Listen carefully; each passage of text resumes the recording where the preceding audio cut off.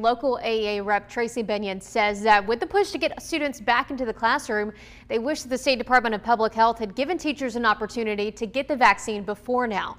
Binion says that some of their members were able to get appointments for the vaccine this week, but there are others who are having to wait a couple months before they can get that first shot.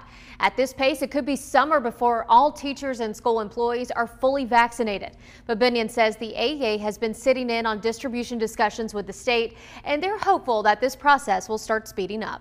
And hopefully with more doses becoming available, they'll be able to better organize how a teacher can go about getting the vaccine if they want to. In the meantime, Binion says it's important for schools not to get relaxed on the rules. She says there are a lot of teachers with COVID fatigue, but this virus is still a threat in our schools.